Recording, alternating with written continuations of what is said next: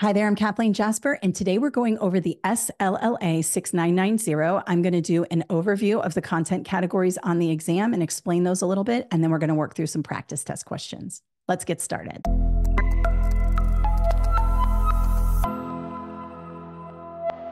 The SLLA 6990 is the leadership exam, and it can be very daunting. It's a big test, and it should be because you are going to become an assistant principal or a principal. So it's going to test your knowledge in a lot of different areas.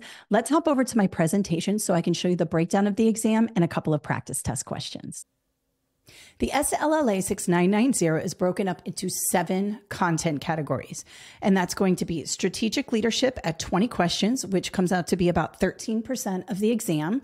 Then we have instructional leadership. This is the biggest part of the multiple choice portion of the exam, 27 questions, and that's going to be 17% of the entire exam. Cultural and climate leadership, 22 questions, about 13% of the exam. Ethical leadership, 19 questions, 12% of the exam. Organizational leadership, 16 questions, 10% of the exam. Community engagement leadership, 16 questions, 10% of the exam. And then this final content category here, number 7, analysis constructed response. This is where you're going to take all of these content categories and apply them to 4 essay questions. So this is what people tend to really stress out about are the constructed response questions. But if you have a good understanding about the 7 content categories, you should be able to answer the constructed response questions. This is a big chunk of the exam at 25%. So you can't just flake on the writing portion. You have to really work on that. Now let's go through these content categories quickly so you understand a little bit more. Strategic leadership right here is all going to be about school goals, mission, vision, engaging with stakeholders to kind of come up with that mission and vision for your school. So this is kind of a big picture type of leadership and how you engage the community in that process.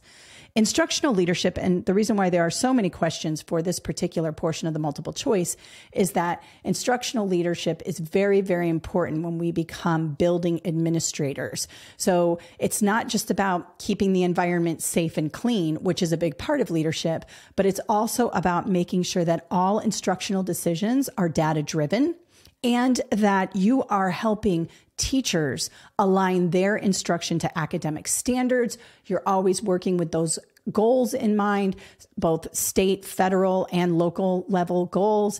And we are always thinking about closing the achievement gap, making sure all students are achieving in our schools. So that's a big one on the exam. Climate and cultural leadership here is all about the type of culture you have in your school and how you foster a positive, welcoming, inclusive culture in the school. And that's done through supporting students, supporting teachers, seeing diversity as an asset, making sure that you're seeking out teachers of all different groups so that all of your students are represented in the school, the types of materials you're using, things like that, all align with culture and climate leadership. Then ethical leadership here is all about, misconduct. How do we handle teacher misconduct, student misconduct, student rights, teachers' rights, parents' rights? That's all about ethical leadership. Now, organizational leadership here is about the building for the most part. These questions are going to have to do with fire drills, bomb threats, keeping the school safe, making sure that the facilities are up to date. You might have a couple of construction questions on there. So organizational leadership is about the organization and really about the building. You will have some other questions in there, but a lot of it has to do with safety and things like that. And then community engagement. This is all about bringing the community in and going out into the community to visit your stakeholders. As instructional leaders, we need to make sure that we aren't just, operating in our little bubble in our offices and making decisions that way. We want to make sure we get out into the community. We have translators when we need, if other students' parents speak different languages. We want to make sure that we are engaging with the community all the time to invite them on committees to make decisions in our schools, to let them know what's going on, to communicate data. If we have some new data having to do with, test scores, things like that, we want to engage the community in that. And also building relationships with businesses and other leaders in the community so that our school can thrive along with other organizations in our community. And then, of course, the analysis, the constructed response portion is going to pull from all of these areas. So you're going to get questions that have a little strategic leadership, instructional leadership, climate and culture, ethical, and community engagement. It's going to pull from all of those areas. Now let's go over a couple of practice test questions that come from our SLLA 6990 study guide. You can get this on our website, and I'll show you more about that at the end of this video.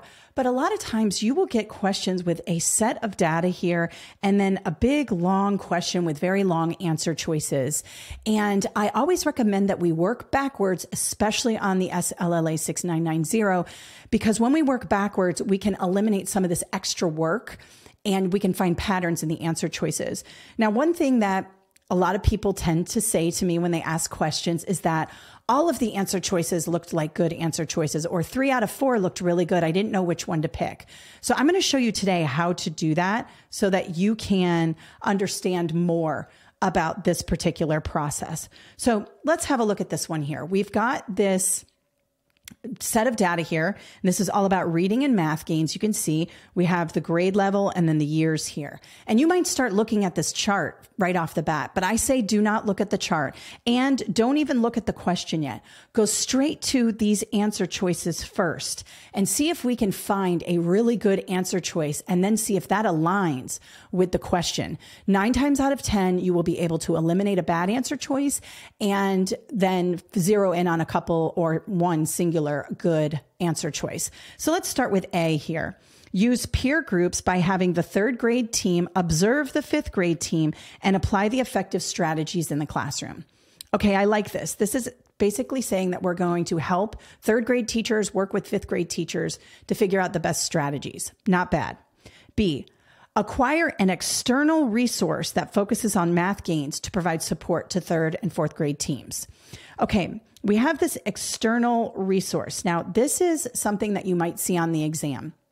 External resource might be something like find a company to come in or a consultant to come in. These are typically the wrong answer choices. Schools do use consultants. Schools do buy external resources all the time.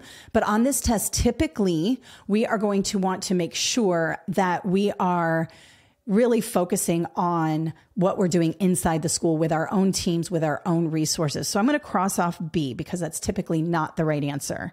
C, request some support from district to provide math coaches for the 1st through 5th grade team. Now, do principals do this, request support? Absolutely. But typically on this exam, it is not the correct answer. Again, it is incorrect for the same reason B would be incorrect. We want to take care of things inside of our buildings the best we can. Of course, we reach out to district when we need to, but district is busy. They don't have time, and we need to make sure that we are instructional leaders and handle it ourselves. And let's have a look at D here. Using grade level teams, focus on increasing math gains by mapping curriculum to the state assessment specifications while also focusing instruction on the math standards. Okay, this one has a lot of good words in it. First of all, the term standards is used. When we are thinking about increasing gains or increasing student scores, we always want to make sure we focus on the standards because that is what the students are tested on at the end of the year. And here we have this term mapping curriculum. Can't kind of see it there. Let me go ahead and erase a little bit there. There we go. Math curriculum, mapping it. That's a really good word as well because we're going to use the state standards to map curriculum. So we're being very strategic in our approach. And so D looks like it's the best answer here, much better than A, although A is okay. Now, notice that all 4 answer choices are pretty good, and this is where people get confused. They think, well, we would do all of these things. Yes, we would, but it says which would be the best approach to maximize effectiveness here. And so you're going to want to go with the best answer choice. And D is the best according to all the keywords in there. And you will see this a lot on the test, so be on the lookout. Let's read the question now, further working backward. And let's not, think too much about the data yet. Let's work backwards. So the principal of Tall Pines Elementary School wants to ensure that PLCs, so those are professional learning communities, are focused on student achievement, particularly in math. According to the data above, which approach should she use to maximize effectiveness? So again, using the state standards mapping curriculum, regardless of the data, is going to help. But you can see here, using grade level teams is always a good thing. Focusing on math gains, the question has to do with math, so that's good.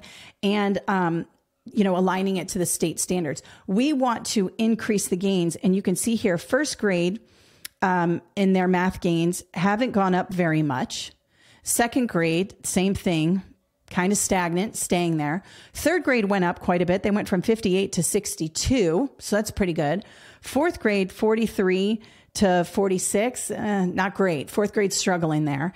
And fifth grade, 72 to 75. Looks like fifth grade's got a good thing going. They're in the 70%. That's pretty good. The biggest gains happened in third grade, but we want to push that even higher. And we want to make sure everybody is working here, not just the third grade, not just the fifth grade. We want to move everybody. And that's why D is the best answer.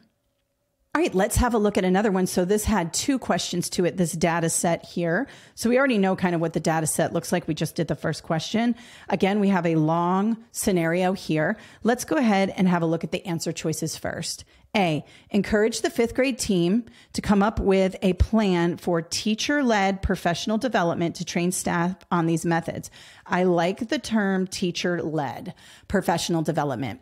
On this exam, you want to encourage teachers to lead the professional development because teachers listen to teachers. And sure, teachers do listen to administrators and school leaders. However, professional development is usually more effective when a peer is leading it. And so I like A. Let's keep that. B, inform the staff they will be required to attend professional development. Right away, I'm going to cross this off. This has a punitive vibe to it, requiring, and of course we do require things, we have to, but on the exam, typically requiring or mandating is not the best answer. We want to empower people to attend professional development, and having it be teacher-led is one way to empower them. So I'm going to cross off B. C, create a math advisory council. Okay, I like that, to help teachers who are struggling to increase student gains. Okay, so that one's good too. Math Advisory Council, that means you're kind of forming a committee of math teachers. And that's really good because you're, using kind of a democratic approach. You're not just telling people what to do. You're kind of creating an advisory council. So C looks good. D, offer incentives to the team with the highest gains. Now, do we do this? Do we offer incentives? Those of you who get the highest gains get a Starbucks gift card for $100 or whatever.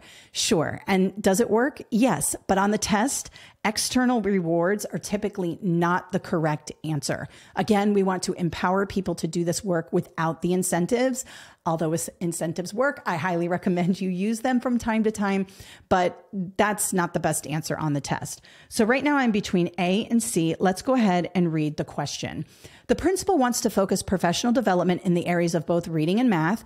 She also wants to cultivate buy-in, meaning she wants people to say, yeah, I'll do that, from all the teachers on each team. According to the data, what is the most effective way? Well, to create buy-in, teacher-led is going to be the best thing.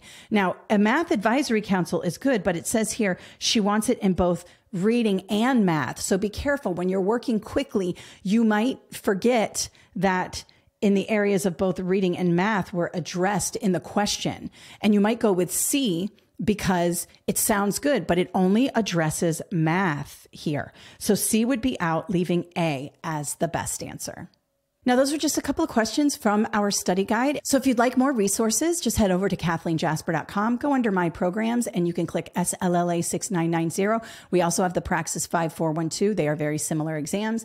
And when you click that, that will take you to this information page where you can see all of our resources. If you scroll down a little bit, you can see our reviews and some helpful information and links that will help you with the exam. Now, we do have the study guide here. We also have an online course and an audio course. If you get the audio course, I do recommend pairing it with the study guide. Now, the online course has everything: video tutorials, comprehensive writing practice. It comes with the digital study guide and the audio course. So when you get the online course, you get everything.